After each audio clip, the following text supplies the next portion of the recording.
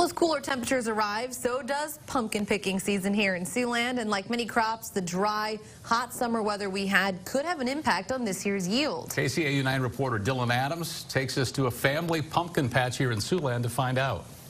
Tim and Sophie, this is the 25th year that the Hoffling family has grown and sold pumpkins near Marcus, Iowa. But this summer was one of the driest they can remember.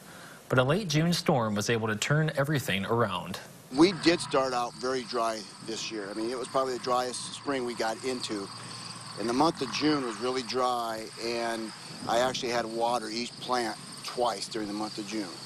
And that took, probably 2 weeks to get through the patch twice. Alan Hoffling knows a thing or two about growing pumpkins. He's been doing it since he was a little boy, helping out his grandma on the farm. Now he and his wife Geraldine have built a barn, a corn maze, and more to entertain families from all over every fall. They have over 50 varieties of pumpkins, gourds, and squash, and even some Indian corn to offer. But the dry conditions made the prospects of this year's yield look grim. But on June 26th, we got 3 inches of rain. And since that day, we probably picked up 10, 11 inches of rain since June 26th. So we had a very tough start, but the good Lord blessed us with a lot of rain. Now, Hoffling says it's about picking time, with preparations in the works to host visitors in the coming weeks, thanks in large part to the moisture and these helpful insects.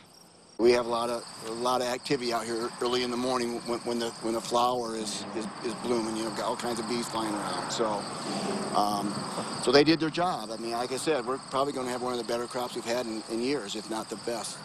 Hoffling Pumpkin Patch will be open to the public starting Friday, September 24th. Dylan Adams, KCAU 9 News.